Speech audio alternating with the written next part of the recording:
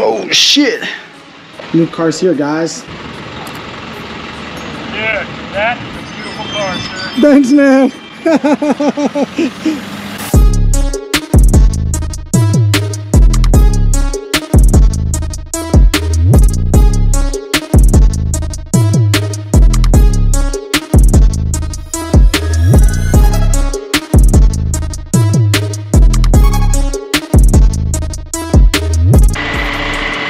Beautiful.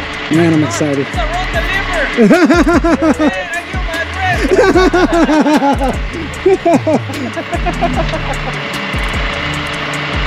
Dude, these things are so sick, man. They're fast. Yeah. You got a beautiful car in here, but it's time for something like that. Are you single? No, married. And your wife's cool? Your wife's cool with it. What do you do, right? Wife actually hates that I like ours. This is my second. I've only had that one for 1 year. Oh.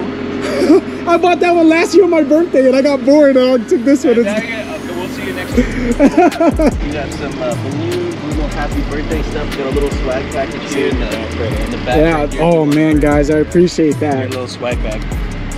That's cool that Carvana did that.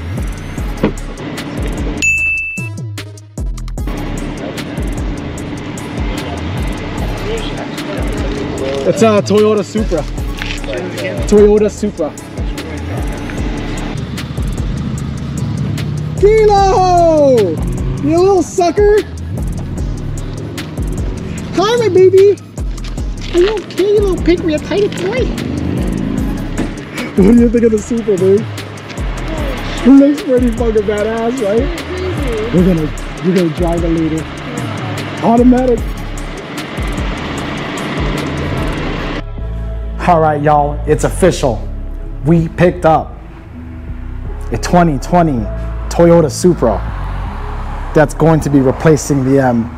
And oh my gosh, this view right here, this angle, has got to be the best angle for sure. And I got so many plans for this, and I appreciate you guys all following my channel.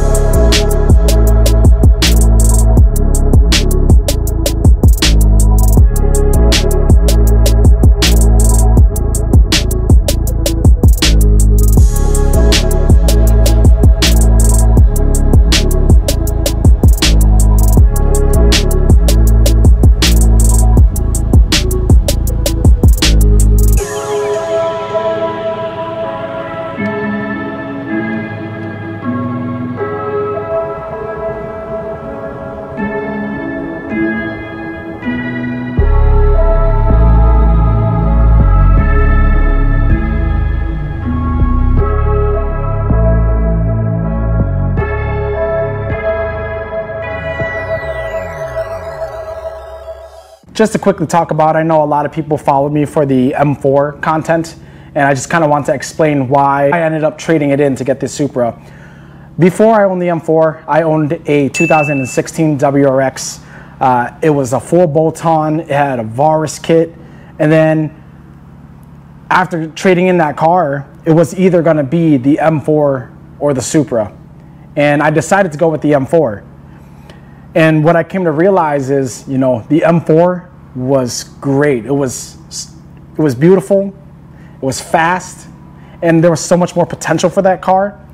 But I really missed the JDM styling, you know.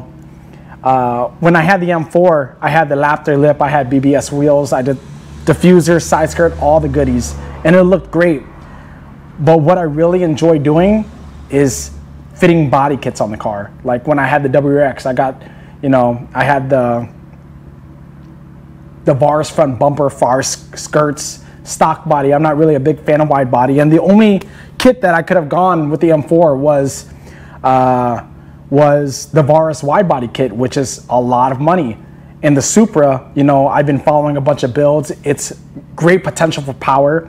It's a super fast car. And honestly, as of right now, I don't miss stick. I've driven this a little bit, and the ZF8 is a really impressive transmission.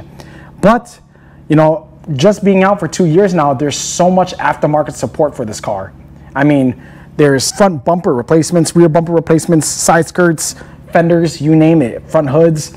And I felt like there weren't a lot of options with that with the M4, so I was kind of stuck where it was aesthetically. And I want to be able to build a car that's fast, and I also want to build a car that looks unique.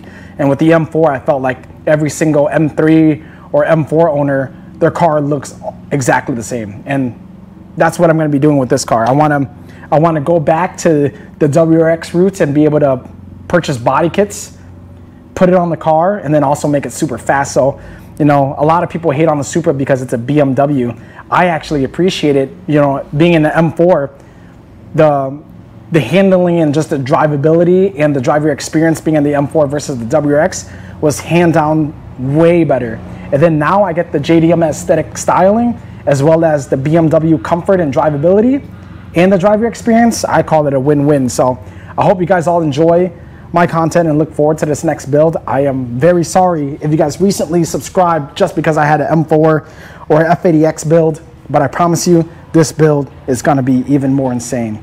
And that's gonna be it for this video, guys. I just wanted to show you guys the Supra. I'm super excited about this next build. Thank you so much for watching, and I'll see you guys in the next one. Thank you, peace.